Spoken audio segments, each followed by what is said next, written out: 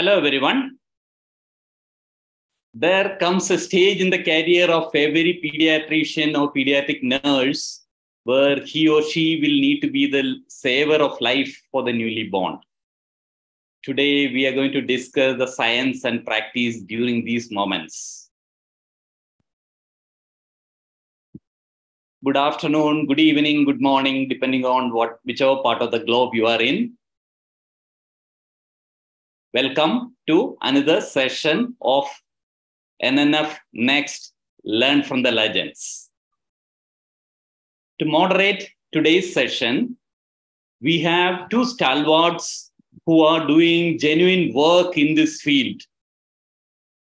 I have great pleasure on behalf of the host team to welcome Dr. Surender Pereira, Senior Consultant Pediatrician, President of the Perinatal Association of Private Hospitals in Sri Lanka, immediate past Vice President of Sri Lanka Medical Association, past President of Perinatal Society of Sri Lanka, Sri Lanka country representative for the Federation of Asia and Oceania Perinatal Societies, and the Managing Editor of Sri Lanka of Perinatal Medicine and also of editor of Genesis, the scientific magazine.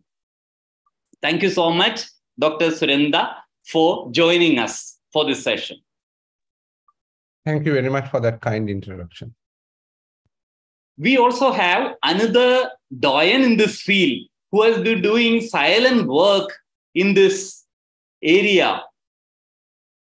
He is Dr. Vikas Goyal, another senior consultant pediatrician and the National Coordinator India of the IAP FNNF NRP project, who is also now elected as the coordinator of the International Pediatric Association Resuscitation Committee. A very humble human being, a silent worker. Hearty welcome, Dr. Vikas. Thank you, Manoj. And now, I have great pleasure to invite the faculty for today's session, a true legend, Professor Myra Wyckoff. Officially, she is the chair of the Neonatal Life Support Task Force of ILCOR, International Liaison Committee on Resuscitation.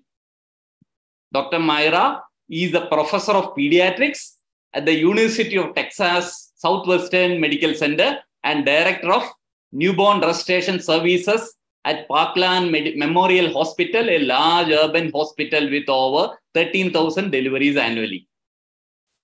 She maintains and utilizes a comprehensive neonatal resuscitation database and runs a neonatal resuscitation simulation laboratory where she does path-breaking research and training her trainees. Myra and her team have conducted multiple prospective resuscitation studies in the delivery room. We are all aware of some of the great studies she has published. She is also a name we always keep hearing whenever we associate ourselves with the Neonatal Resuscitation Program. She has served on the International Liaison Committee on Resuscitation, Neonatal Life Support Task Force since 2003, for which she just finished a 7-year term as chair. She has served on the American Academy of Pediatrics Neonatal Resuscitation Program Steering Committee since 2006, recently served a 4-year term as co-chair and is currently ILCOR liaison to the committee. She serves on the AAP, American Heart Association Neonatal Life Support Guidelines Writing Group, which creates resuscitation guidelines for us and revises them every 5 years. Dr. Wyckoff also serves as the UTSW Principal Investigator for Original Research for the NICHD Neonatal Research Network, which conducts multi-center clinical trials and observation studies. And above all, Myra is a genuine, down-to-earth human being and a true friend. Thank you so much, Professor Wyckoff, for joining us. Over to you, Myra. You're muted. Please unmute. Thank you for having me. I'll share my screen now.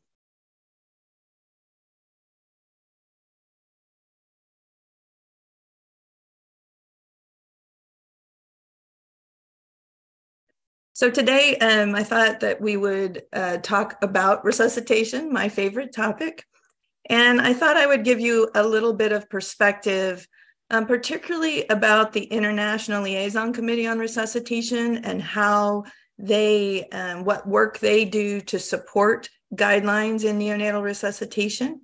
And to give you a little bit of the North American perspective, which will have some differences, I'm sure, from your own guidelines and education program in resuscitation, but it's always interesting to compare a little bit. I do bring you greetings from the great state of Texas in the United States, where we have lots of longhorn cattle. And when it's not 114, which is what it's supposed to be today in Fahrenheit, we have beautiful flowers. But right now, everything is mostly brown because it's extremely hot here. I don't have anything to disclose. I don't have any industry funding. And my work with ILCOR and the American Heart Association and the American Academy of Pediatrics is strictly voluntary, and I won't be discussing any off-label use of medications. So resuscitation guidelines across the globe start with the International Liaison Committee on Resuscitation Science Review. And ILCOR's motto is there, and their goal is they want to save more lives globally through resuscitation. And so these are resuscitation councils from across the world who band together to do these science reviews. And so I have a question for you, and I understand that we're going to have the ability to do a poll. I'm not very good at this, but we'll see if it works. So I would like to know how many of you who are participating today think that India is represented within the resuscitation councils at ILCOR. And you can give me he's got it as a yes or a no. Slight edit, apologies for that. Just made it. Okay. Yeah. It'll work. We'll just take a few seconds for people who are able to participate to see how many know the answer to this question.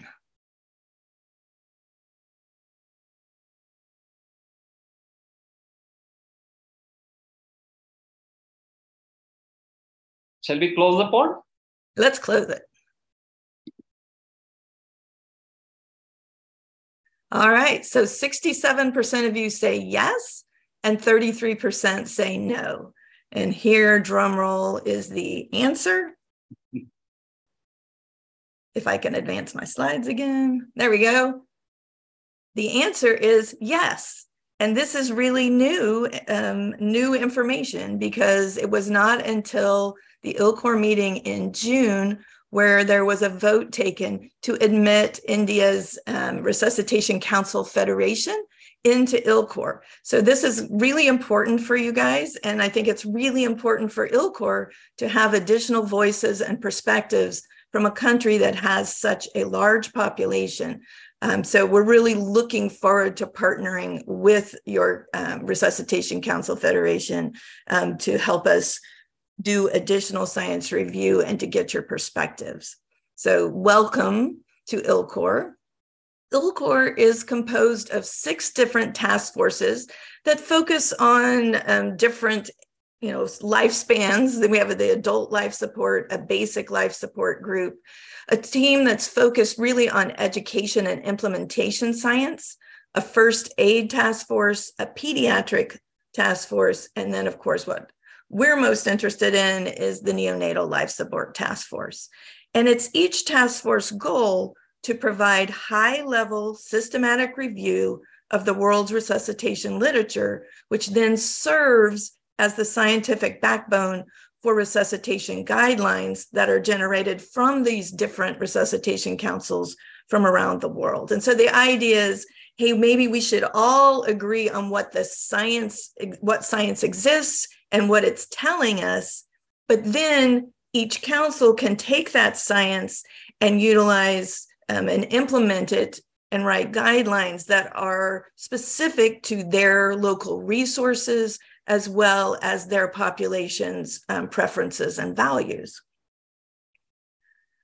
And these are all the different resuscitation councils in addition to yours that participate. It's the Australian Resuscitation Council, New Zealand Resuscitation Council, the Inter-American Heart Foundation, which really represents some of Central and South America, the European Resuscitation Council, the American Heart Association represents the US, the Canadian Heart and Stroke Foundation, the South African Resuscitation Council, and then the Resuscitation Council of Asia that represents some swath of Asia, although obviously not all, but it certainly includes Japan, South Korea, Taiwan, and a few other areas, Singapore, I believe, as well. So how does this work? Well, we produce at ILCOR what we call a consensus on science and treatment recommendation. And so this is really, I'm going to take you through the process of how we get to a COSTAR is the shortened term for this consensus on science and treatment recommendation. So we start with a PICO question, and we want to prioritize the PICO questions that we feel the clinicians at the bedside most need good science for. We prioritize questions within the algorithm, steps within the algorithm that we think we haven't looked at for a long time, or maybe we've never done a science review for certain steps that have ended up in our resuscitation algorithm. So once we decide on the question that needs a systematic review, then we have to spend a good bit of time figuring out, okay, what are the important outcomes that we're going to try to find science for? And we develop a search strategy. We do this with professional information specialists with their help, and then we screen and select the studies. We use some specialized software to do this. You may have utilized this yourself, but there's several different software packages that help us do the screening and selection of studies, which include Covidence and Rayan. And then we have to register our systematic review once we have the search strategy developed in the Prospero registration. And this keeps you true to what you started out to do within your systematic review, so that you can't just tweak it here and there based on what you find later on. And it's kind of cheating. So we want to make sure we register our protocols and what we plan to do beforehand. Then we do the data extraction, and we then do the meta-analyses using the Cochrane formulations and techniques. And we do the bias assessment. That's very important to help us understand how certain the science we are looking at is. We use the Cochrane methodologies for randomized controlled trials. And then we have some other tools like the ROB2 and Robbins-I that we can use for observational studies. Once we've evaluated the certainty of the evidence, we do that within evidence profile tables using GradePro. And the grade approach, many of you are probably familiar with this, but this is what Cochrane collaboration utilizes with all its very complex picture here. I've mentioned several of the steps already, but once you have your evidence profile tables, then you are ready to rate the certainty of the evidence as high, moderate, low, or very low. You grade down if there's a lot of bias within the studies or inconsistency, if there's indirectness or imprecision, or if there's a publication bias. But you can also grade up if the studies that you've found show large treatment effects that are consistent, if there seems to be a dose response, et cetera. And once you have that grading of the certainty of the evidence for your outcomes of interest, then the task force has a lot of debate and develops the actual guideline. Now, within grade, the strength of a recommendation reflects the extent to which the guideline panel, our task force, is confident that the desirable effects of an intervention outweigh the undesirable effects across the range of patients for whom the recommendation is intended. So if we make a strong recommendation, we are certain, we have a high level of certainty that the benefits outweigh the risks of the intervention. If we make a weak recommendation, what we're saying is the certainty is not so great here with the science that we have available, but most informed people would choose this recommendation. However, a substantial number might not. And so we can grade the certainty from, and the strength of the recommendation from a strong against to weak to very weak against to a very weak for something, weak to strong for something. So the strength of the recommendation is really a continuum divided into categories that are based on the certainty of the evidence that we've found. And this is really important as you look at documents. There's a language that goes with that. So treatment recommendations that are based on weak or very weak certainty of evidence use the words, we suggest you do something. However, if it's based on strong certainty of evidence, then we're going to use words like we recommend. And I don't know that everybody really notices that subtle difference in the language, but suggest is weak evidence, recommend is more certain, stronger evidence. So once we have developed our consensus on science and treatment recommendation, this takes a lot of debate and discussion. We have 19 task force members on our neonatal task force, as well as 5 additional emeritus task force members to help provide context and contribute to the debate. And then the neonatal group does something even in addition, and that is that we have a content expert group of about 50 people from across the globe that we also present to just to hear additional debate and ideas and make sure we're getting perspectives from all across the globe, since we don't have the whole globe represented, obviously, on the task force with just 19 people. And once we have that debate, we will develop an evidence to decision table to support our consensus on science and treatment recommendation. And then we publish in a journal a systematic review manuscript. Once the systematic review has been submitted for publication, we also will then post our draft consensus on science and treatment recommendation to the ILCOR website. And this is something I really want to highlight to everyone who's listening, because this is at www.ilcor.org. And when we have a new co-star on a new question that we're getting ready to finish up, we want to make sure we get public comment on what we have written, because sometimes we find that even though we spent hours debating every word in the document, that our audience, you guys who care about this stuff, who are going to utilize guidelines that come from these science documents, are confused about our wording, or we haven't thought of some particular aspect, and you can contribute to that by going on, reviewing it, and putting in your comments. It's very, very helpful to the committee to get additional public comment beyond our content expert group and our task force. We usually put out a call for these comments through your home region resuscitation council. And now that you have one, we'll be sending that to your Indian Resuscitation Council Federation, and they can send messages out to the various groups so that we can get this public comment. And then finally, once the co-star is completed, we may tweak it based on the public comment somewhat. Then it gets included in an annual summary document that gets published. And so we always try to make this open access so that anyone across the world can have access to these science reviews that are published on an annual basis as a summary. We simultaneously publish in circulation, resuscitation, and pediatrics. Which usually, and they make it open access so that even if you don't have a subscription to that particular journal, you should be able to access it. Now, these co-star documents are the first step. They're really serving as the scientific scaffolding upon which guidelines can be written.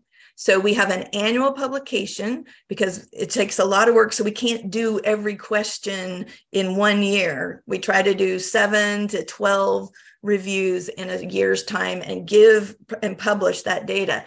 And then we also do a 5-year summary, because our guidelines writers, our councils across the world who are writing guidelines for their countries, then take that summary document and will update their guidelines every 5 years. Now, if something really important changed in the interval between a 5-year cycle, of course, councils can put out an interim guideline if they feel that's necessary. If there was new science that really suggested that a major change needed to be made quickly, that can be done.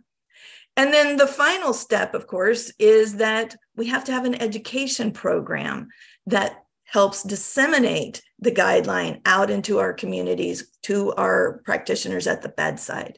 And so those educational materials are put out every 5 years. You can't be, thinking that you're going to put out a new guideline or a new education program every year, because you would have team members who were training at different times, and then you'd have chaos in the delivery room. So the 5-year cycle seems to work reasonably well for guidelines and educational materials.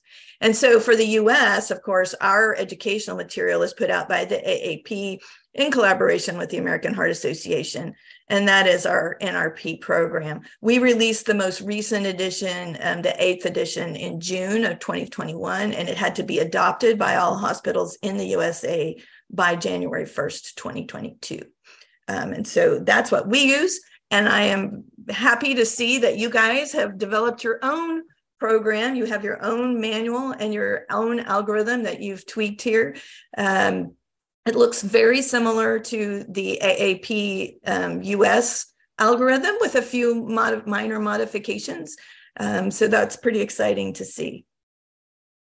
Okay, so since the last guidelines and program came out in 2020, we have had additional scientific reviews coming out in the annual publications. And I'm just going to quickly highlight a few of the topics that we've done since the major summary document in 2020.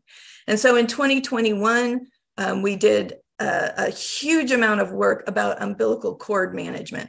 For term infants, we had 7 different PCOSs that were dealing with that. For preterms, there were 8 different PICO questions. We also did reviews, 3 different PCOS questions looking at PPV devices for neonatal resuscitation, and 1 on the utilization of family presence during extended resuscitation. And then in 2022, we published, this just came out last fall, reviews looking at maintaining normal temperature immediately after birth in term and late preterm infants, suctioning clear amniotic fluid at birth, tactile stimulation for resuscitation immediately after birth, delivery room heart rate assessment methods to improve outcomes, the use of CPAP versus no CPAP for term respiratory distress in the delivery room, the use of supraglottic airways in neonatal resuscitation, and respiratory function monitoring in the delivery room and its impact on infant outcomes. Upcoming, which the 2023 annual publication will come out this year in mid-October. We have looked at the rate of warming after accidental hypothermia after birth, maintaining normal temperature immediately after birth in preterm infants, heart rate assessment methods and the diagnostic characteristics rather than patient outcomes. What are the different technologies? Scoping, we did some scoping reviews on all the questions that have to do with cardiac compressions. And that will all be in that new document that you should expect in October of this year. All right, so here's our current algorithm that's used in the US. And I'm showing you, it's a very busy looking because I've added all the different systematic reviews that have been done recently, looking at various parts of the algorithm. And what I want you to know is that we do these systematic reviews and we're looking for the best science available to us, but every step of this algorithm has many gaps in knowledge. And most of the recommendations that come out from the neonatal task force are made from very low certainty evidence. That's the hard truth.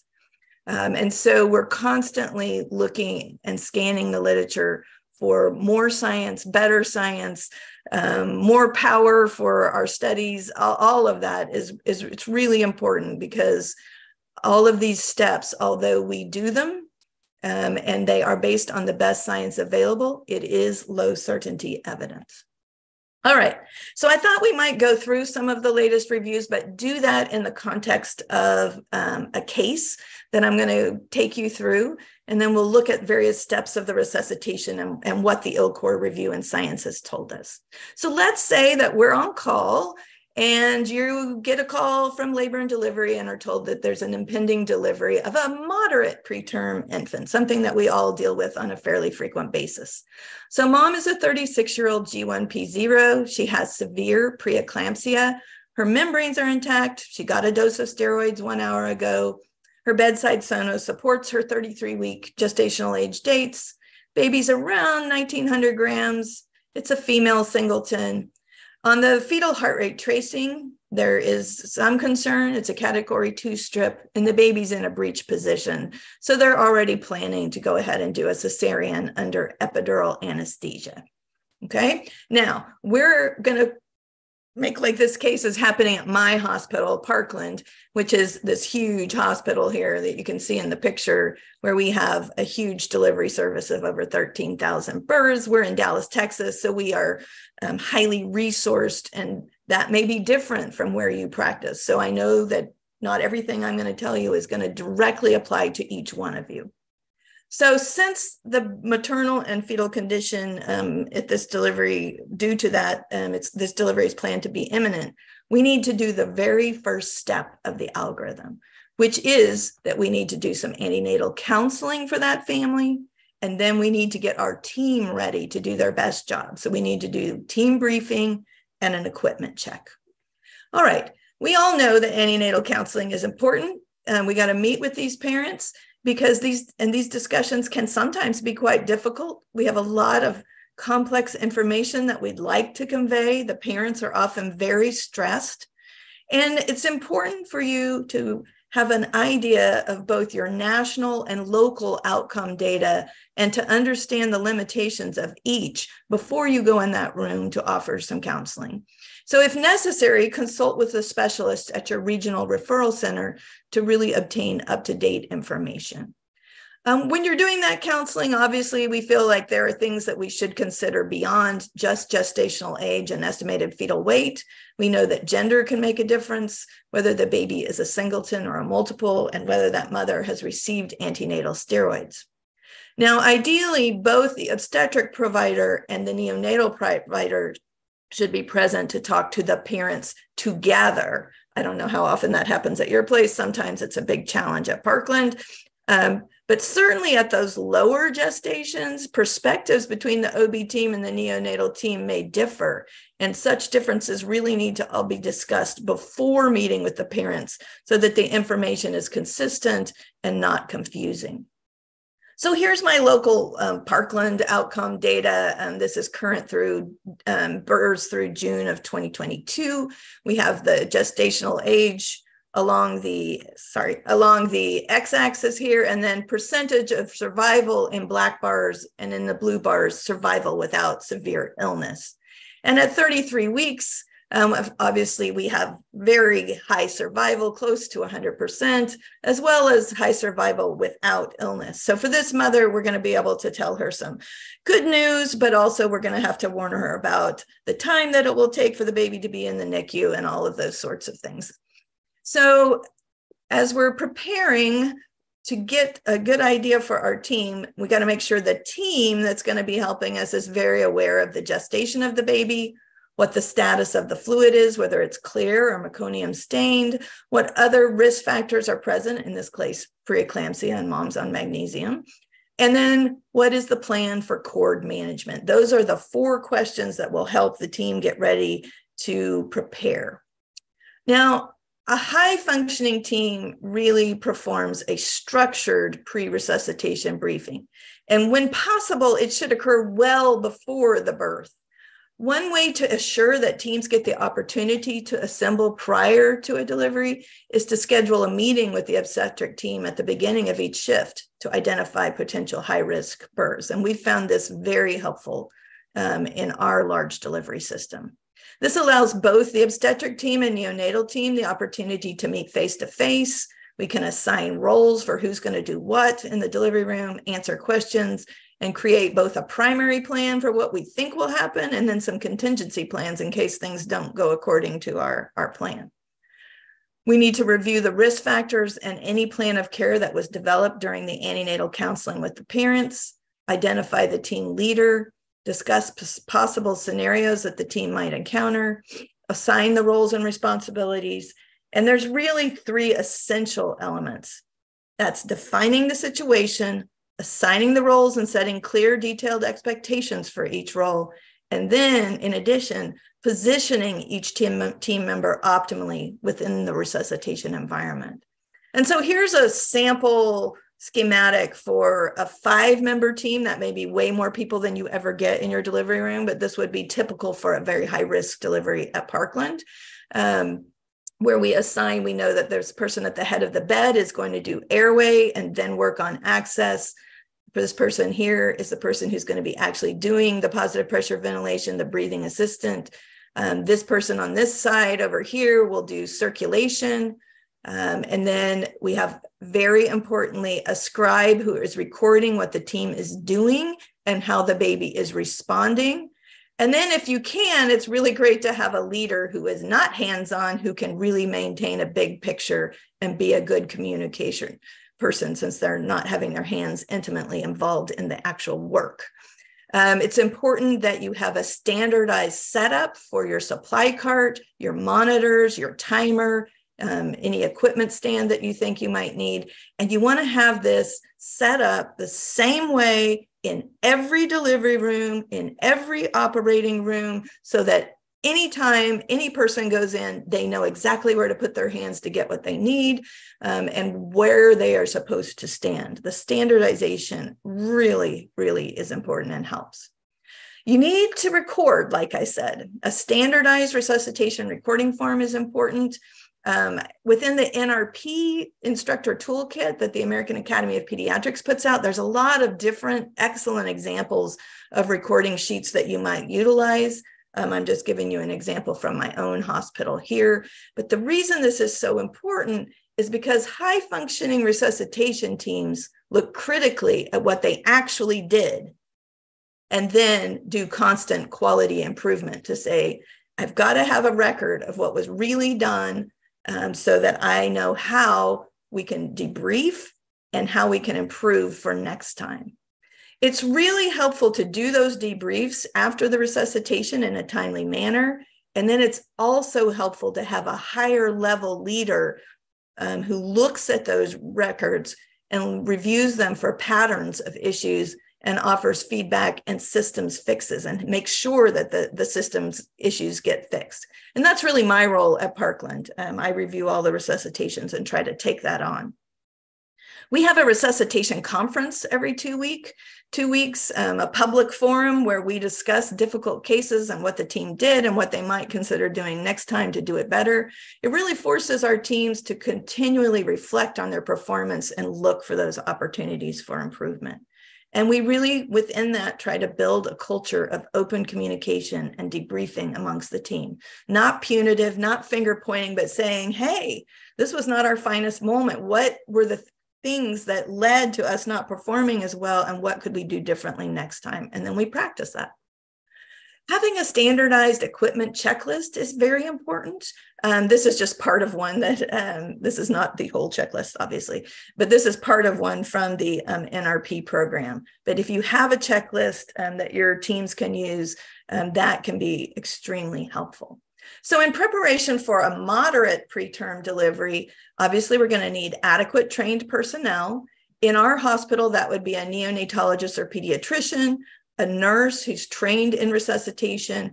We have respiratory therapists. I don't know if you utilize such a person in India, but these are people that are specifically trained in positive pressure ventilation, as well as ventilator management, et cetera. And they go with us to the team to do the actual positive pressure for us.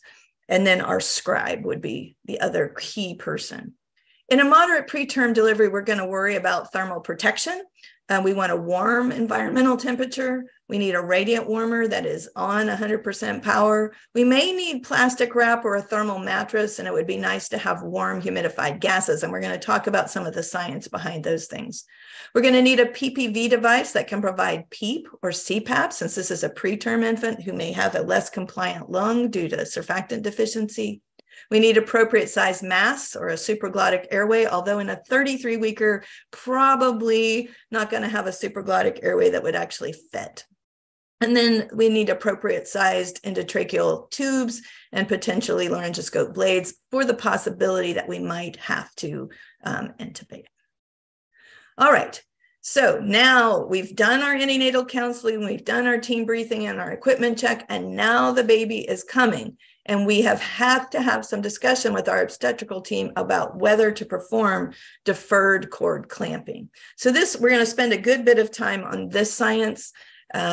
We looked at these issues of the how to do the best cord management of the preterm infant recently within ILCOR. This is our PCOS question. We said for moderate, very, and extremely preterm infants, less than 34 weeks gestation, does later or deferred cord clamping or intact cord milking or cut cord milking compared to early cord clamping help with various outcomes. We defined early cord clamping as less than 30 seconds after birth, and we defined deferred clamping at greater than 30 seconds. And we had various lengths of time that were greater than 30 seconds that we were looking at. And there's so many different ways of doing cord management, as you guys probably know, that if we really wanted to compare each one to early cord clamping, that results in a lot of different PCOS questions. But we searched the literature for all information we could find about cord management in the preterm, and then we made comparisons where we had science available. The outcome that we were most interested in, our primary outcome, was survival to hospital discharge, but we looked at a variety of other secondary outcomes, the usual sorts of morbidities that we're interested in preterm infants. And then we were looking for randomized controlled trials, cluster randomized controlled trials, or all that needed to be in preterm infants less than 34 weeks gestation. And we searched through July of 2019. And let me tell you, there's been a ton of studies since that time, and we're actually coordinating to redo this review next year since there's so much new literature. But at the time, there were 42 studies that were in the complete meta-analysis for all the different comparisons. As I mentioned, our primary outcome was survival to discharge. Later cord clamping versus early cord clamping, for that comparison, there were 23 studies that included over 3,000 newborn infants. And then we did look at 7 other comparisons. For the main comparison of deferred cord clamping versus early cord clamping, there were those 3,500 babies.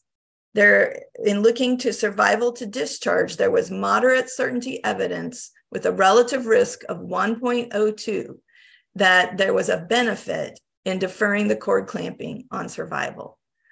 So there was 18 per 1,000 more infants who survived if they had deferred cord clamping compared to early cord clamping. And in addition, for some of those secondary outcomes that we looked at, deferred cord clamping improved hematocrit at 24 hours and 7 days of life, which resulted in less need for blood transfusions. It improved blood pressure, resulting in less use of pressors. But we didn't see any difference in severe IVH, bronchopulmonary dysplasia, or NEC. And importantly, there didn't seem to be any harm to the mother in the group that got deferred cord clamping. There was no difference in maternal postpartum hemorrhage or infection. So the treatment recommendation that came from that systematic review was that deferred cord clamping for at least 30 seconds is reasonable for preterm newborns who do not require resuscitation, meaning that they were showing some signs of breathing effort. Placing skin to skin with mom or having the OB securely hold the infant in a warm, dry towel or blanket was one way to accomplish this. Very preterm newborns could be wrapped in a warm blanket or the polyethylene plastic.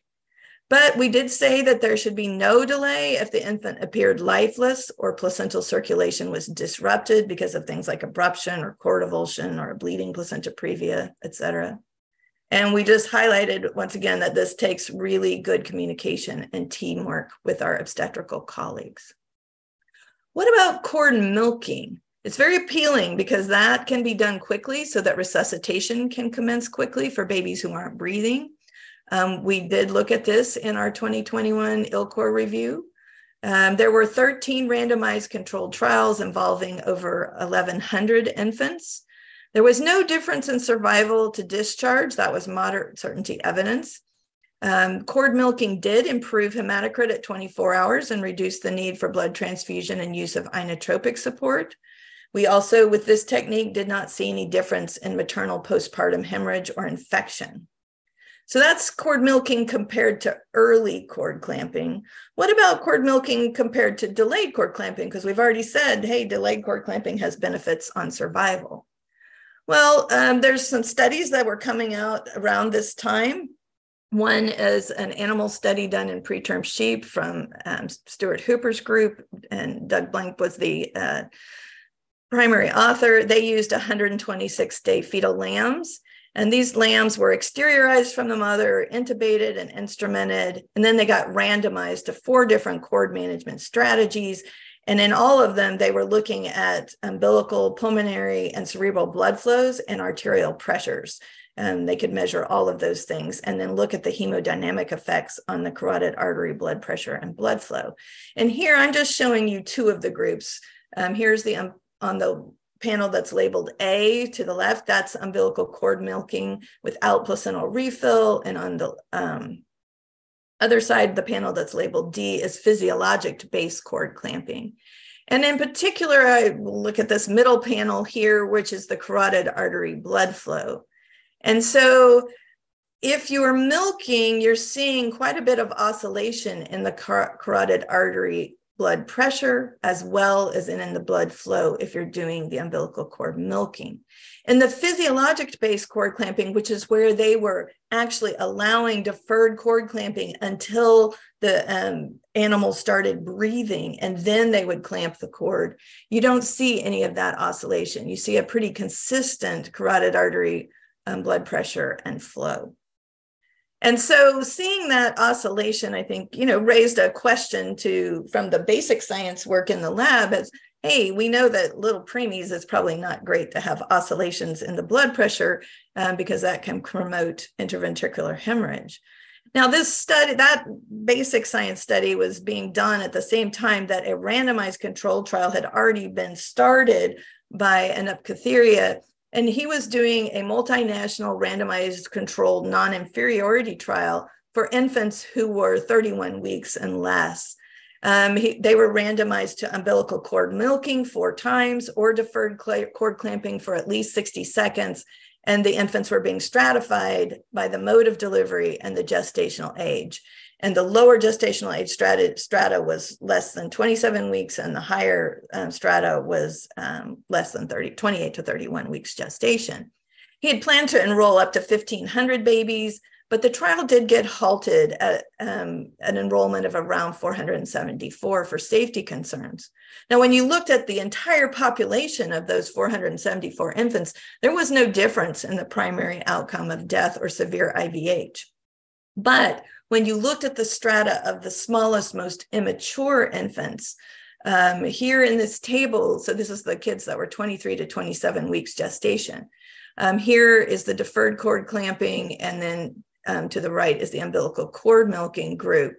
And so, of course, there was a difference in the timing of the cord clamp that was planned by the study intervention. But really what you want to look at is down here at severe IVH grade 3 or 4. And in the deferred cord clamping group, it was 4%, whereas in the umbilical cord milking group, it was 22%. And that's what raised the concern and made them halt the study overall, out of concern that this umbilical cord milking was increasing the risk for a significant IVH. So when we did our review, that information was available to us already. And so what we said was that in infants who are 28 to 33 and 6 weeks gestational age, who don't require immediate resuscitation after birth, we suggest, so that's telling you low certainty evidence, that intact cord milking is a reasonable alternative to delayed cord clamping. That's weak recommendation, moderate certainty of evidence. But that we suggest against intact cord milking for infants who are born at less than 28 weeks gestation. And again, it's a small group of babies. That's a weak recommendation with a very low certainty of evidence. So here's another poll. I would like to see how many of you have actually done cord milking. Has anybody ever tried that in a moderate preterm newborn? I have to tell you, my answer would be no, I haven't. Not because I couldn't. The recommendation is that we can do that, but I just haven't done cord milking myself. We tend to do the deferred cord clamping, but I was interested in how much uptake there's been across the globe, and I'd love to see what you guys are doing. So if you could go ahead and respond to the poll, we'll just leave it open here for 10, 15 seconds.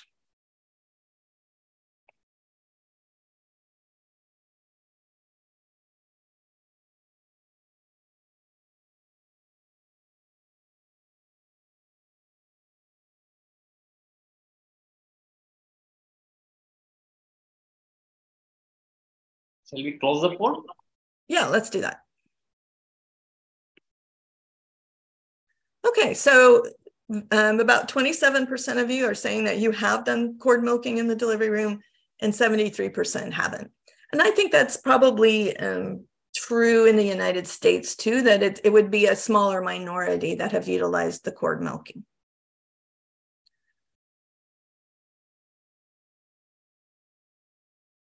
Okay, so back to our delivery. At delivery, our moderate preterm baby comes out and it has some respiratory effort, maybe not the greatest of tone. And so we go ahead and do the deferred cord clamping for around 60 seconds. And then we bring the baby over to the radiant warmer. And so the next step in our algorithm is this area of what we call the initial steps of stabilization: to warm and maintain a normal temperature, position the airway appropriately, clear secretions if it's needed, and then to dry and stimulate. And we know that premature infants like this one are at particular risk for hypothermia because there's an immature epidermal barrier with high evaporative heat losses. They tend to have limited subcutaneous fat. They have an increased surface area to weight ratio, and they have ineffective non-shivering thermogenesis, which all contributes to their risk for hypothermia. We know from a review that was done in 2015 and then confirmed again in 2020 that there are but at the time, 36 observational studies that demonstrate the increased risk of mortality associated with hypothermia at admission. Hypothermic infants have increased morbidities such as hypoglycemia, respiratory distress, more intraventricular hemorrhage, and more late onset sepsis. And therefore, the temperature should be monitored and maintained between 36.5 to 37.5 degrees Celsius after delivery. Okay, so we just recently completed a systematic review looking at strategies to maintain a normal temperature for the preterm infant. So our PICO question was for preterm infants less than 34 weeks gestation. Do any of the following interventions, things like increasing the room temperature to 23 degrees or more Celsius, use of a thermal mattress, use of a plastic bag or wrap, use of hats, heating and humidification of the gases that we use for resuscitation, use of a radiant warmer, early monitoring of temperature, warm bags of fluid placed around a baby, swaddling, skin-to-skin care with the mother, or any combination of those interventions. Those were the interventions we were interested in trying to find the science for. And we compared that to drying alone or with use of a plastic bag or wrap, or comparisons between interventions if there were studies that looked at that. Our outcome, our primary outcome, again, our critical primary outcome was survival to hospital discharge. And then we had various other important secondary outcomes. In looking where we had the most science was comparisons of a plastic bag or wrap to no plastic bag or wrap. Looking at the critical primary outcome of survival to discharge, there was 11 randomized controlled trials to draw from. That was over 1,400 babies. This was considered high certainty evidence. The relative risk was 1.05 in favor of survival with the use of a plastic bag or wrap. And with that use, one more infant survived per 1,000. And the number needed to benefit was 24 infants. We looked at the use of a plastic cap versus no cap. And there, in an important secondary outcome, there was only one randomized trial, but this was considered moderate certainty of evidence. the relative risk was actually 6 in favor of the plastic cap. And I'm sorry, the important secondary outcome was normothermia upon admission to the NICU. And with that use of a plastic cap, there were 469 more normothermic infants per 1,000. And the number needed to benefit was only 2. So if you're having a major difficulty with hypothermia in your preterm babies, really covering the head quickly with a plastic cap or a plastic bag in some way can be quite beneficial. So that review is quite complex. There's a lot of comparisons within it. It is currently in press at a journal, but the draft Consensus on Science and Treatment recommendation is available already for you to look at on the ILCOR website. And the summary from that will be coming out in this summary CoStar for 2023 in October. And basically, in summary, for all newborns, there was evidence that use of a higher environmental temperature, warm blankets for drying, and hats was helpful. For newborns who were requiring resuscitation, the use of radiant warmers and warm humidified gases was helpful. And that for the premature infants, the polyethylene occlusive wrapping and bags and the sodium acetate heated mattresses could be helpful in preventing hypothermia.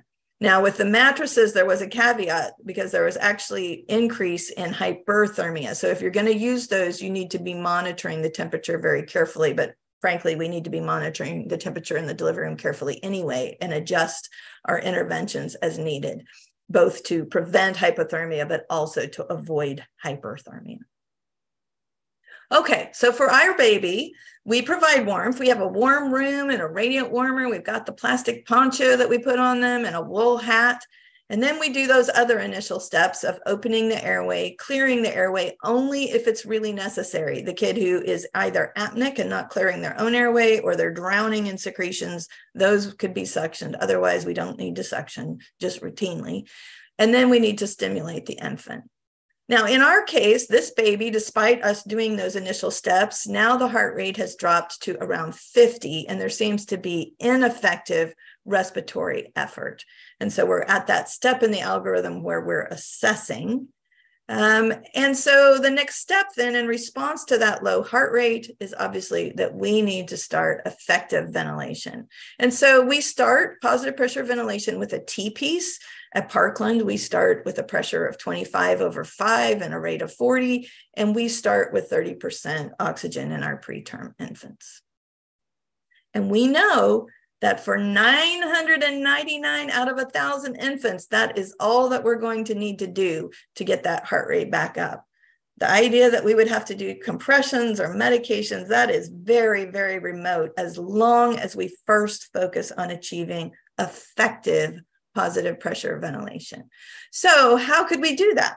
Well, one of the ideas that had been proposed to get the lung inflated and to get that effective PPV started faster was to consider doing an initial sustained inflation. And so ILCOR did a systematic review looking at the use of sustained inflations. So our population for the review was newborn infants who received PPV due to bradycardia or ineffective respirations at birth. And the intervention was initiation of PPV with a sustained inflation. And we kept this definition of a sustained inflation very broad. We said, if you do anything more than 1 second, we want to pull those papers and look at that science. The comparator was PPV with intermittent inflations that lasted less than 1 second. And then our primary outcome was death before discharge. And then we had various secondary outcomes, looking at things like air leaks and need for mechanical ventilation or development of BPD or severe IVH. So again, real quick, how many of you have ever utilized an initial sustained inflation in perhaps in a moderate preterm baby, let's say? And we'll just wait 5 to 10 seconds on this one.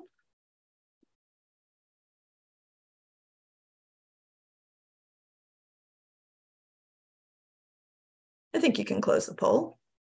Okay.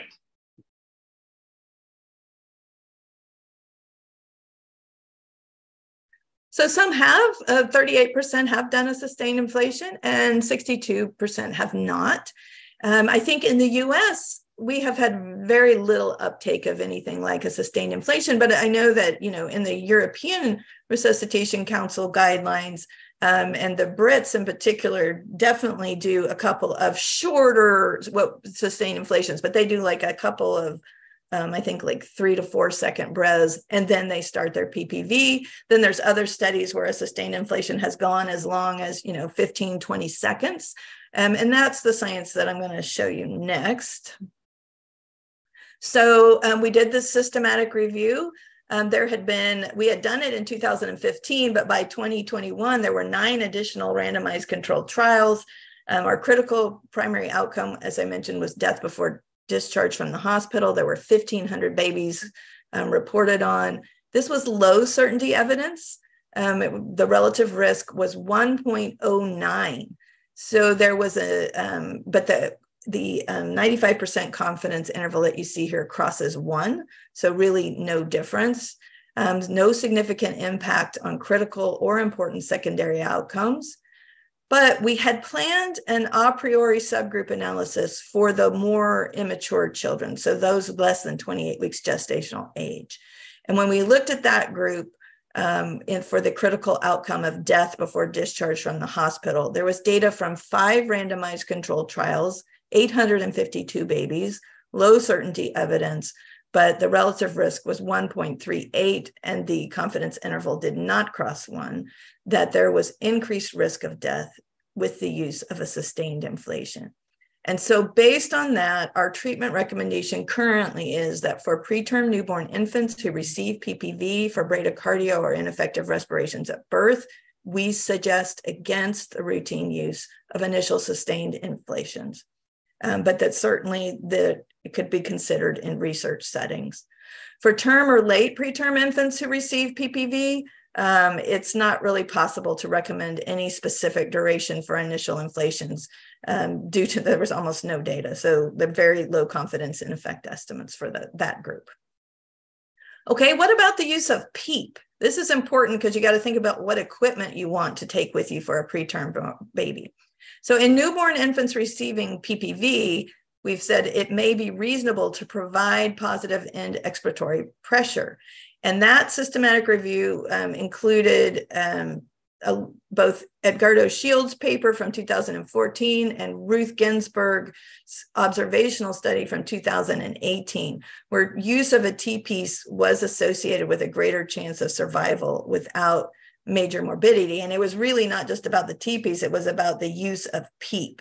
And so I have a video here from Stuart Hooper's lab that he shared, and I think it's just interesting because this is a rabbit pup who's just delivered, and they're giving PPV without PEEP. And what you want to see is that the lung starts to increasingly become white. That's telling you that the lung is inflating. And you see a little bit there, but it takes a little bit of time. So that is without PEEP. And now let's look with PEEP. How much quicker you very quickly get the lung inflated if you're using PEEP in this lung that is a premature rabbit pup who has some surfactant deficiency. So the use of PEEP, we can see it in the lab, the potential benefit. What about the science available for us? What device, if we want to deliver PEEP, what device is going to be able to do that? So we did a PCOS a systematic review looking at the devices for administering PPV at birth. And we were looking at any newborn. We had different comparisons. We compared T-pieces to self-inflating bags, T-pieces to flow-inflating bags, and vice versa, all the various groups that we could, including self-inflating bags with PEEP valves and without PEEP valves. And again, our primary outcome was death before discharge with a variety of the usual secondary outcomes for the morbidities that we care about in preterm babies. This systematic review was led by Daniele Trevisanuto from Italy. And there were 1,200 babies to look at. It was very low certainty of evidence. When we looked at the critical outcome of death before discharge, looking at the use of a T-piece, I should have labeled that a little bit better, but the use of T-piece decreased the risk at least the direction of effect was 0.74, but you can see that the confidence interval crossed 1. So that left us with perhaps 10 per 1,000 fewer infants, but maybe up to 23 fewer to maybe 13 more per 1,000 who died in the T-piece resuscitator group than in the self-inflating group. For the critical secondary outcome of bronchopulmonary dysplasia, however, there was a positive effect in reduction of BPD with the use of a T-piece. And so what was recommended for a treatment recommendation was that we suggested the use of a T-piece resuscitator over the use of a self-inflating bag in infants, preterm infants receiving PPV at birth. And this was a weak recommendation with very low certainty of evidence. And it came from both the data looking at we need PEEP. We can't do PEEP very well with the self-inflating bag, even when it had a PEEP valve. And then this benefit on BPD when you were using the T-piece resuscitator. Now, we did say, hey, a self-inflating bag should be available as a backup device for the T-piece resuscitator in case of gas supply failure. That's just a practical point. You don't want to be left with no device if you don't have any gas. And then there weren't any data to make treatment recommendations for use of T-piece compared to flow inflating bags. Those studies just haven't been done. There was no data to look at. So we start our PPV in our baby with a T-piece and the heart rate quickly rises. We adjust our oxygen to meet our goal saturations. The baby begins to breathe and we're able to transition over to this side of the algorithm where we can transition to CPAP if the baby's having respiratory distress. And there, the role of CPAP in the delivery room, we know that it can be helpful in establishing the functional residual capacity as long as there's respiratory effort and an adequate heart rate. There were 3 randomized controlled trials to look at, hey, should you continue to manage a preterm baby on CPAP or should you go ahead and intubate them? And in those randomized trials from the systematic review, there was a potential benefit for reducing death or BPD if you tried to utilize CPAP more than immediate intubation. There was no advantage for death alone, BPD alone, air leak, severe IVH, NAC, or ROP. And so our treatment recommendation was that for spontaneously breathing preterm infants with respiratory distress who require respiratory support in the delivery room, that we suggest initial use of CPAP rather than intubation and PPV. This was a weak recommendation with a moderate certainty of evidence. So in conclusion, I think there's a number of complex decisions and tasks that have to be accomplished in a short period of time following the birth of a moderate preterm baby. We need a standardized approach using the best possible evidence. We do have to allow for individual variation in the response of the neonate, but our goal is always to provide the least invasive support needed, but we have to always be prepared for the worst. And this takes strong communication, teamwork, medical knowledge, and clinical skills. And so I'll stop there and I'm happy to take questions. I know I didn't go through the entire algorithm because we already were over time, but I know also I saw on your list of lectures that's coming up that you're going to be speaking with Georg Schmolzer in a couple of months, and he's going to be talking about the CPR end of the algorithm, and he'll be a great person to do that for you. So we'll leave that for another day, but I'm happy to take questions. Thank you so much, Professor Myra. It was a very elucidative presentation and a lot of, I'm sure it will provoke a lot of questions as well. I would now invite the moderators for today, Dr. Surendra and Dr. Vikas, to kindly take over the discussion. Thank you.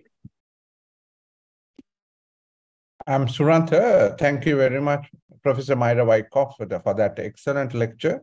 I'm from Sri Lanka, and I listened to your work, which is very, very impressive at global standard.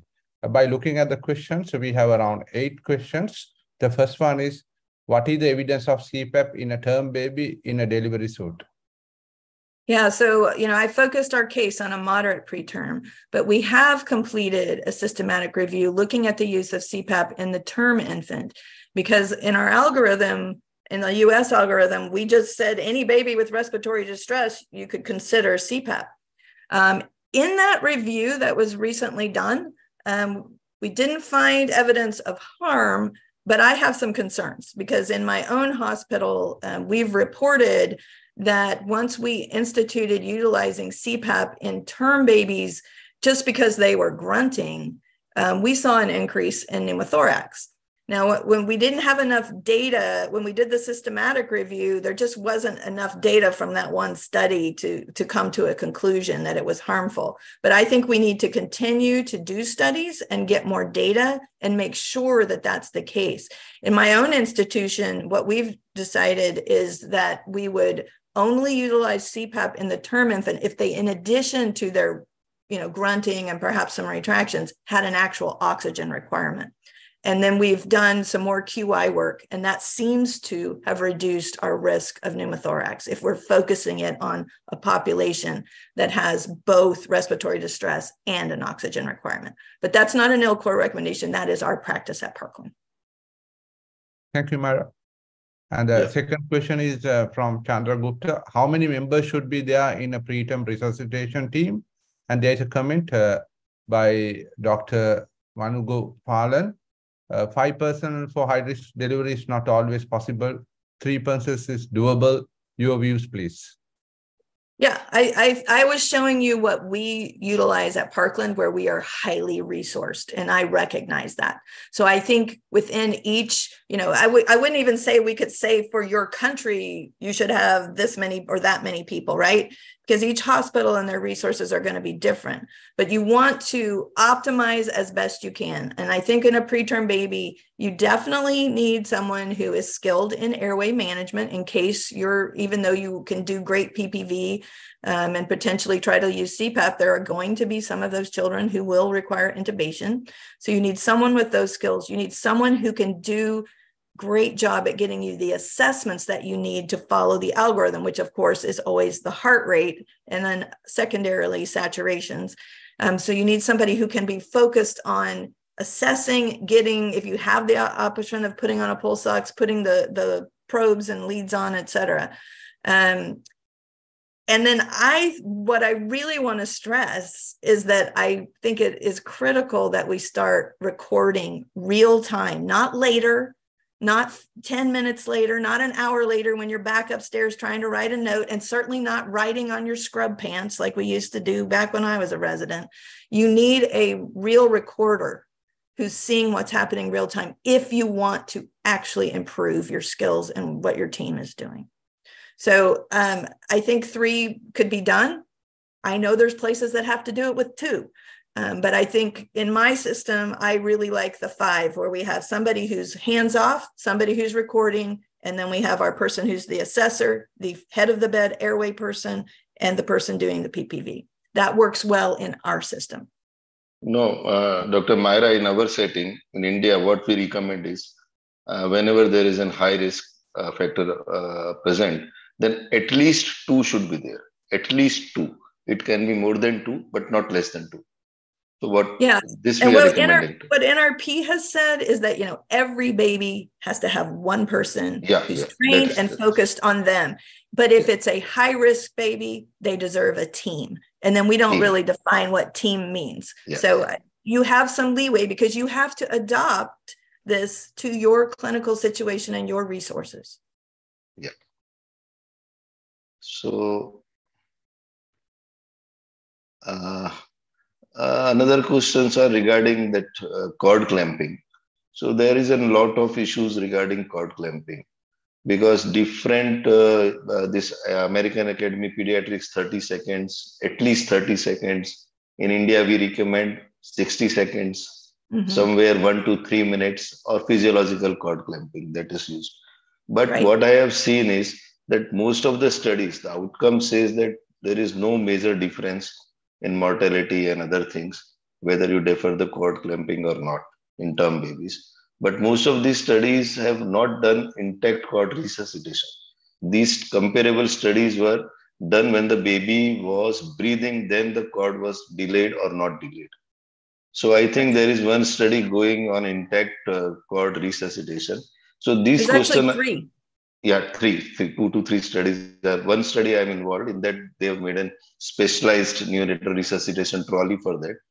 And second point is this question comes to us many times in our training, that suppose whether we should have a baby is limp, whether we should immediately cut the cord and take it to the radiant warmer, or try initial steps onto the mother's abdomen. So whether we should stimulate the baby, clear the airway, wipe off secretions, and do some stimulation, then we should carry out the. What is your take? What should we do? So I know that there are different time frames. And the reason that ILCOR came out and said at least 30 seconds was not because we thought that 30 seconds was the best. It was that most of the studies that were available to us at the time of the review, they had defined deferred cord clamping as at least 30 seconds or greater. Okay? So do I know that 30 seconds is the best time? I doubt that it is.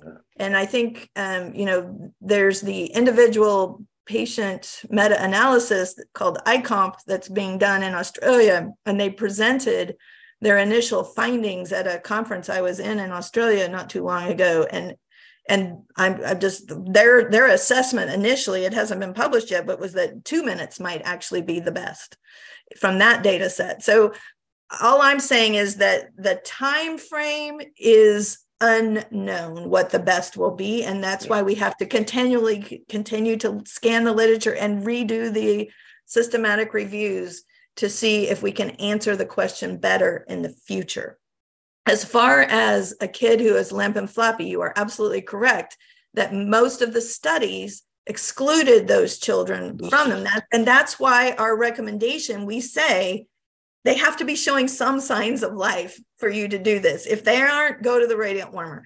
However, that being said, I think it's fine if you can put the baby on the mother's chest to keep the baby warm and do your initial steps there, and then say, okay, the initial steps didn't work and go to a radiant warmer. That would be fine too. That's my personal take on it. But I think that this area remains one of the hottest topics in our field. And I think there's so many important studies that are currently underway. Some I think are close to completing enrollment. And this question of whether we should leave them on the cord and try to resuscitate while still on the cord and get them breathing, we will have an answer in the next few years, but we don't have it yet. And we're going to redo the systematic review for preterm babies and cord management next year, knowing that even then, that particular question of physiologic-based cord clamping versus any of the other methodologies, those studies won't be published yet. So we'll have to do it again in another couple of years. And that's just the continual review process that is necessary for a group like ILCOR.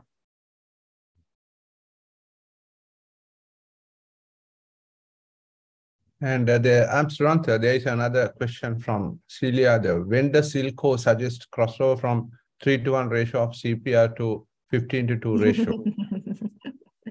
Okay, so I won't actually beat my head against the wall, but when I was the chair of the NRP steering committee, I got an email once a week with this question. We understand it is a hot topic that people want an answer for, and here's the truth. There is no science to tell us. So we are putting together a group where we're collaborating with the pediatric life support group and the neonatal life support group to try to come up with the best answer that we can for this question. I don't have the answer for you yet, but what we say at the American Academy of Pediatrics is, look, first of all, there is no science that says that a 15:2 ratio is better than a 3:1 ratio. In lab studies done in Ola Sogstad's lab and others, Georg Schmolzer's lab, there's no difference. There's no advantage to the 15:2, but that's just in lab. That's not in babies. That's in piglets. So what you really need to do is within your unit, learn a technique and learn it really well. Okay? And do it. If it's a baby, then most likely, even in a kid who's in the NICU, who's been there a while, if they've been there a while, they probably have bronchopulmonary dysplasia, and it's a respiratory code. So doing a 3:1 with more breaths is probably fine. It's probably a good thing. if you think it's a cardiac code from hyperkalemia or something like that, then it's okay to do more compressions. But there is no science that one is better than the other. And what I like to remind people of is, where did the 15:2 come from? Does anyone remember? It was switched by the pediatric life support group because the adults were changing theirs. And even though they had no data that that was a good thing to do for pediatrics, they thought it would be a good thing to only have to teach one ratio to the world. That's why they changed, not because there was an ounce of data that 15:2 was right thing for pediatrics. So at least we have some data in animal models that 3:1, providing more ventilation, because our codes are almost always with CO2 retention, that it at least physiologically makes some sense. But I wouldn't get too hung up on it at this point, because just learn how to circulate the blood as well as you can using one of those techniques, and make sure everybody in your unit knows that methodology so that there's not confusion and one person's trying to do it one way and another. That would be my suggestion. Yeah. Thank you. So another point which we usually face, that is a question from Dr. Anil Kumar, that if a baby is born and heart rate is between 0 to 10, so should we go for chest compression and intubation directly, or we should follow the algorithm and do initial steps and PPV, and then we should follow it? Yeah, it's a good question. I think the way I approach it, when it's 0, and I believe the person who's telling me it's 0, which I do believe my nurses, they're excellent. They know how to assess a heart rate, and then we get them on the monitor real quick too. We move pretty quickly to intubation. And if after immediate intubation, there's still no heart rate, then we're moving on to compressions. But we do intubate first, because I cannot tell you how many times I'm told we hear nothing, we get the tube in and the heart rate pops up and we don't have to do compressions. And probably that means that the heart rate was there. It was so faint, they couldn't hear it in the chaos of that particular loud OR or something like that. But if there is some heart rate, even when it's really low initially, I would totally focus on providing effective PPV and trying to get the lung inflated and chest rise. Because again, 999 times out of 1,000, if there is some heart rate there, you will pop it up and you will not have to do CPR. And where does that data come from? That comes from clinical data from Parkland Hospital, because we have that huge delivery population and a database where we collect all this resuscitation information. And we do very little CPR, but we are very focused on inflating the lung first. Thank you. And another question is regarding target saturation. Is there any difference for preterm babies, premature babies, and term babies, or it is same, or there is any new data which is coming out? Yeah, it's a great question. There's a little bit of preterm data from Jennifer Dawson's work out of Australia, and it was kind of in line with the term baby data. But as far as like the LGANs and extremely low, we don't have any norms because we don't know what normal is, and they all have lung disease, et cetera. So we have chosen at this point, given the lack of data, to recommend using the term baby data, saturation goals. But I don't know that that is the best science, because we just don't have the science in the tiny kids. We need some more studies and reports for people to really be looking at what the saturations are in the smallest kids. And of course, you know, there are some studies from Ola Sogstad and others that have suggested that maybe it's not a minute-by-minute saturation goal that we need to worry about as much as getting them above a certain range by a certain time frame. And I know that some of the work that Vishal Kapadia and Ola and others have done have suggested that, you know, if you can get over 80% by 5 minutes, that there seems to be a survival advantage. That's about the limits of the science that we have, but we certainly don't have minute-by-minute great saturation ranges for the smallest kids. Vishal Kapadia, who is also at UT Southwestern with me, who's the current chair of NRP steering committee, is doing a randomized controlled trial of different oxygen saturation ranges for the kids under 29 weeks gestation. And so there will be some randomized controlled trial data coming, but it's probably going to be 5 years before that's finished and reported, would be my guess. Yeah. Thank you. One more thing which I want to ask is that presence of blender is still not a distant dream at every delivery in our country. So we usually do not have blenders available in labor room, resuscitating room.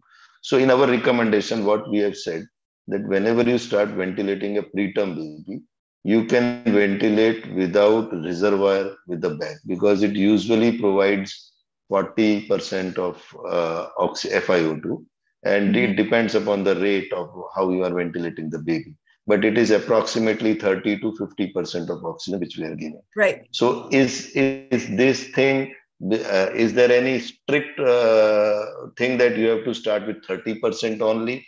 Or what is the difference between 30 and 50% if you are starting with that? There's no data. And I would do exactly what you're doing if I didn't have access to a device with PEEP. You're going to have to use a self-inflating bag if you don't have a T-piece. And then in that case, I would use 100% oxygen with the self-inflating bag and assume I'm getting around 40% to the baby. Yeah. I don't think you have any other option. Thank you. If you don't have the 100%, I would just bag them with room air. I mean, yeah, that is correct. That is. I mean, there's plenty of kids that don't actually need any oxygen. Yeah. But although the tiniest of the tiny typically do. Yeah. Other questions? Surantha, any more questions? And there are a few questions on regarding the birth defects. Are there any differences in resuscitation for diaphragmatic hernia cases as well as the other birth defects like gastroschisis and meningomyelocele, etc.? So I think if you know prior, that's fine. If you don't know it prior, how does it differentiate our resuscitation process? Yeah, we have never done any scientific review at ILCOR of looking at the science behind optimizing changes for kids with anomalies. It's been raised as a question, and there are people who have a lot of interest in those kinds of questions, but we have not done any scientific reviews. For the NRP program, we just make a cursory mention of, some of the things you do need to consider, like for the diaphragmatic, immediately intubating and not providing a bunch of PPV so that the bowels distend with air. We mention, I think we have some mention for like airway anomalies about the use of laryngeal mask, some things like that. But we've never done scientific review. That is just expert opinion that we have in the NRP program. And it's a really short little chapter bit. Okay, thank you. I think, Dr. Wyckoff, we have asked most of the questions. Thank you, Professor Myra, to having such a good discussion. And we can see the future things which are coming.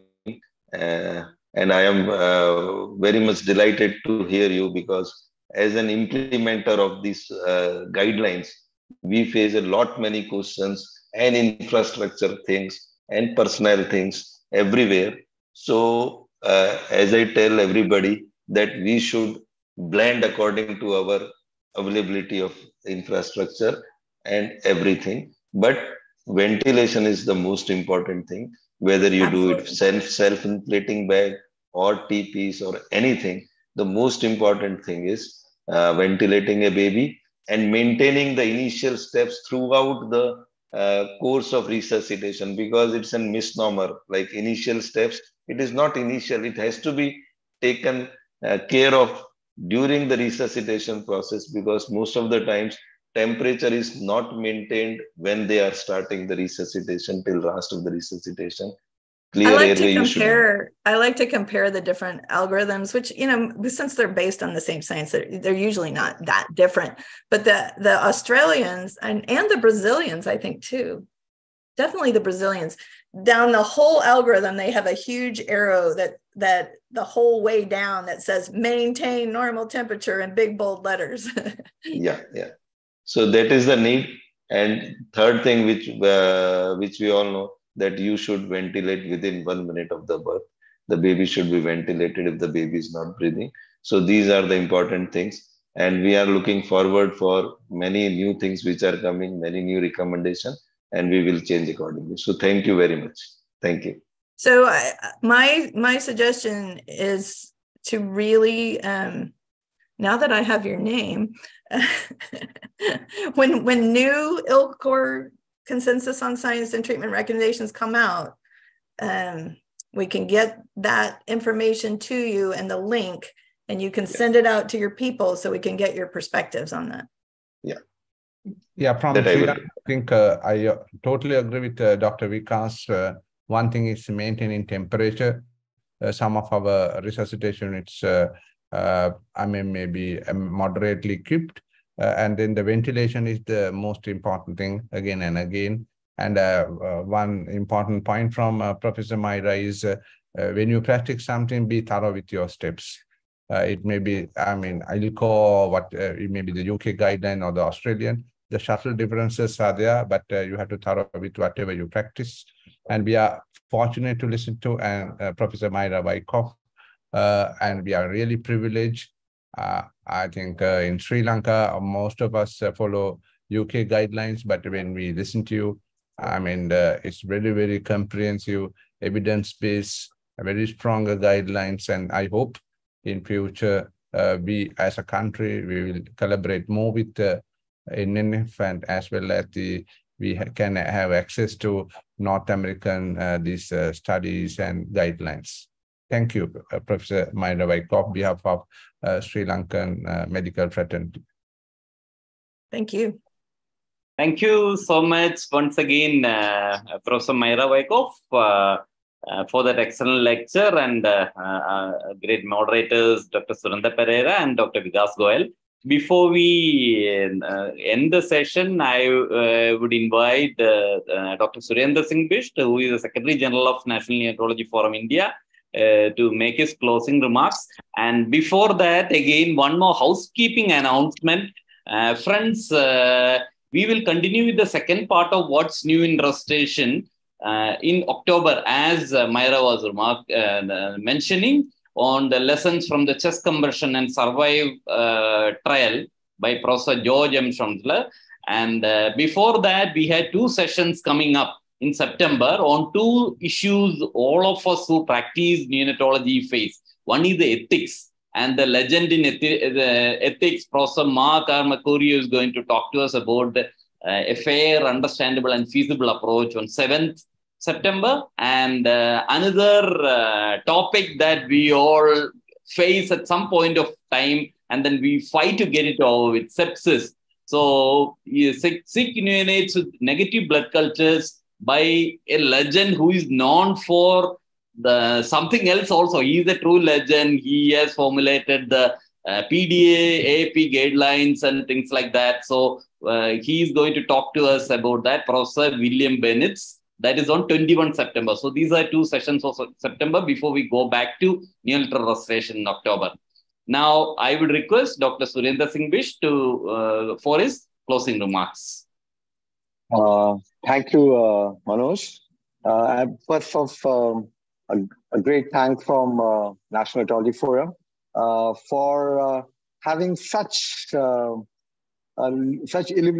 luminary giants coming and actually interacting with our fraternity in India and this part of the world. And thank you, Dr. Myra. I'm really, I had noted down, in fact, I don't note down all the things, but today I wanted to jot down. And you started off with good things like antenatal counseling. That was so important. The questions, that is something which we forget in our heat up to, or run up to the algorithm, running through the algorithm, how to talk to patients. Then having a team standing there, coming and looking at the algorithm and then actually delegating tasks to each other, that was certainly important. And all the recent systematic reviews, which you said, actually are so relevant to National Neonatology Forum, because it is actually taking the babies for immediate golden hour care, or care beyond just resuscitation, because you're talking about hypothermia, you're talking about survival to hypothermia. Then there is PEEP and BPD related to that, survival with PEEP. And that hat, having a plastic hat, was such a good idea. And cord milking and delayed cord clamping, certainly, with very good evidence showing towards survival, which one RR of 1.02 was certainly something which was important. And Katheria, Dr. Katheria, who was also a speaker, who was the first speaker, in fact, in this series, there was a good evidence not to do umbilical cord milking. With this, I think Dr. Manoj, having Myra here, having Myra tell us, and we are looking forward in upcoming years during resuscitations, more of neonatal concerns and the neonatal care being actually starting off from time zero. So I think that is what is important, and all that means so much for all the neonatologists. Thank you. I was mentioning to Myra that we should have her in person anytime soon. Yeah, sure. That would be fun. So next year, Manoj, you have the ball in your court. He will be the chairman of scientific committee.